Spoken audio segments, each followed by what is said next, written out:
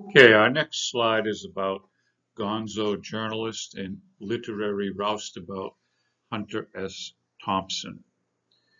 Thompson was born in Louisville, Kentucky, served in the Air Force, and worked as a journalist in Puerto Rico before moving to San Francisco, where an article about the Hells Angels turned into a book project. He spent almost 2 years riding with the outlaw motorcycle gang.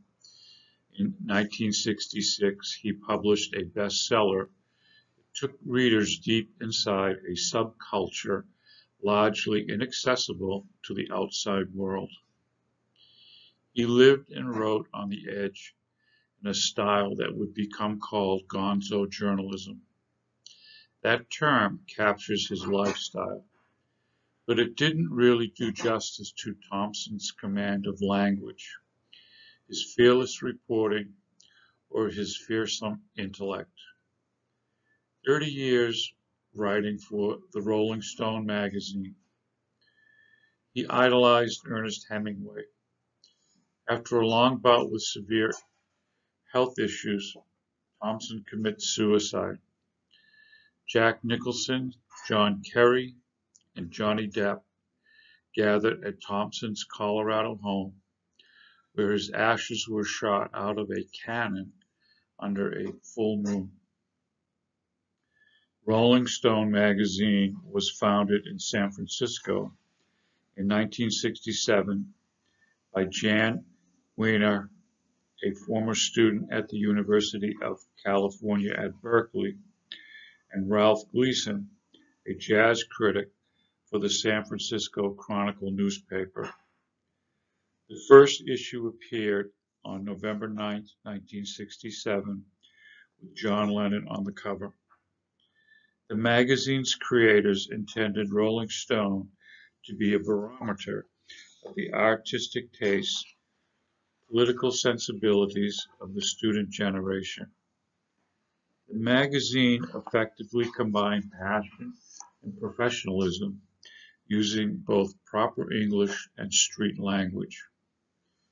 As the magazine increasingly came to define significant trends in discerning taste in rock and pop music, appearances on its cover were coveted by established as well as up-and-coming musicians and albums of critical success.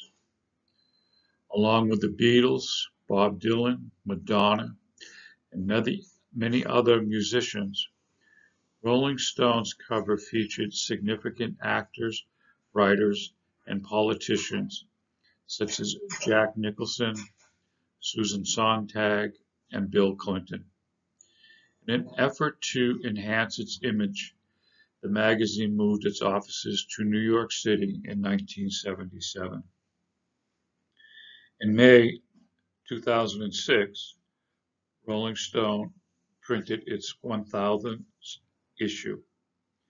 Its success through the decades was due to its ability to adapt to constantly changing musical, political, and cultural climates. Issues of the Rolling Stone typically include music and movie reviews, celebrity stories and photographs, information on new artists, fashion advice, and articles on politics. Rolling Stone has influenced pop culture through its all-time greatest list, such as the 500 greatest albums of all time and the 100 greatest singers of all time.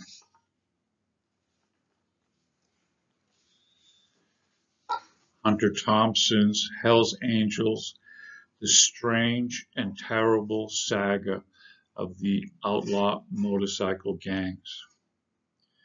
Hell's Angels began as the article "The Motorcycle Gangs, Losers and Outsiders," written by Thompson for the May 17, 1965 issue of The Nation. In March 1965, The Nation editor Carrie McWilliams wrote to Thompson and offered to pay the journalist for an article on the subject of motorcycle gangs and the Hells Angels in particular.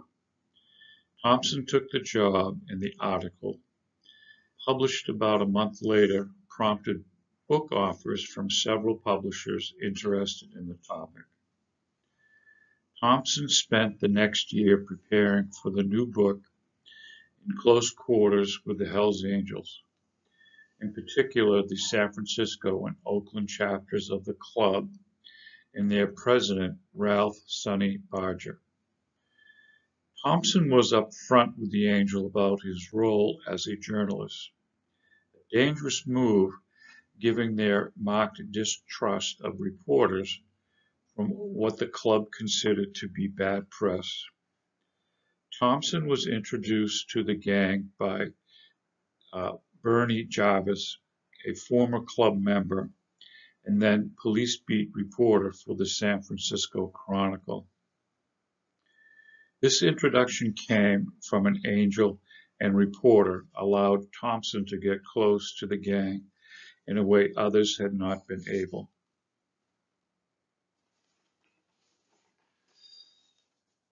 Thompson's residence in San Francisco.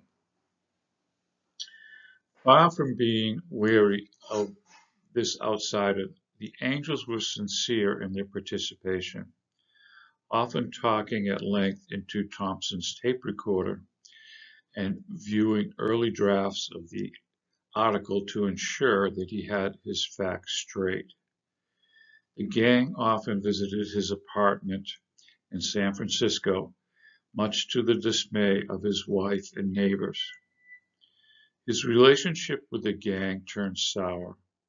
He is beaten up after making a comment about one of its members, and the relationship with the gang ends. Who are the Hells Angels? The name was first suggested by an associate of the founders named Arvid Olsen, who had served in the Hells Angels squadron of the Flying Tigers in China during World War II. It is at least clear that the name was inspired from the tradition from World Wars I and II, whereby the Americans gave their squadrons fierce, death-defying titles.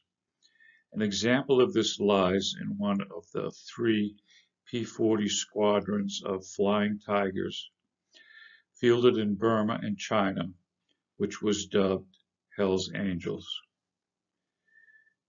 Different than the gangs we talked about in New York, returning from war, these missed the camaraderie and excitement of their war experience. Riding a motorcycle was considered exciting and dangerous. These men had jobs and were born in America. The Hells Angels are often depicted in semi-mythical romantic fashion, free-spirited, iconic, bound by brotherhood and loyalty, semi-militaristic in its structure.